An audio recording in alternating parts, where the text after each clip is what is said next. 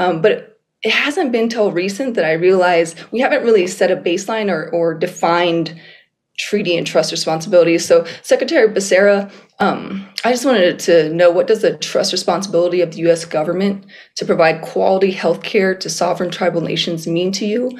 And how does that understanding guide policy and decision-making in your agency?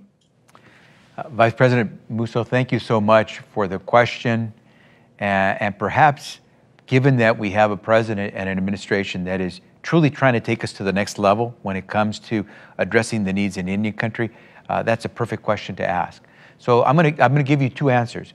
One, I'm gonna give you my personal belief, how I've treated the issue of a trust relationship with Indian country as a member of Congress when I would serve for 24 years in the House, as the Attorney General for the state of California when I championed many causes, including the protection of ICWA, Indian Child Welfare Act, throughout the country, and now as the Secretary of Health and Human Services. What I will tell you is, personally speaking, to me, it's a relationship, a trust relationship, which has never been fully fulfilled. It's a relationship which, on paper, can be strong, but in practice has left us wanting.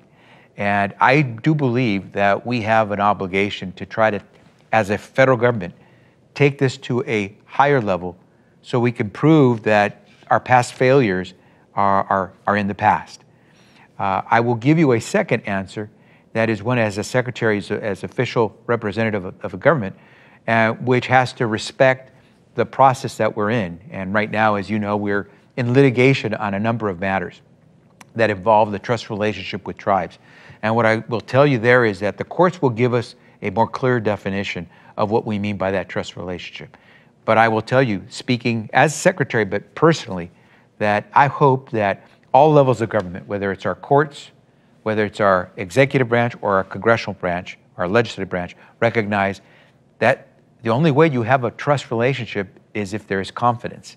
And we must build that confidence together. And the way I believe our federal government can build that confidence is to show that we recognize that moving forward, we have to look at what was done in the past so we can make it good moving forward. And so respecting the legal process, but understanding my own personal beliefs in this particular cause, I hope that we as a nation will fulfill our trust obligation to the very peoples that believed that they could trust our federal government in signing those declarations and those treaties.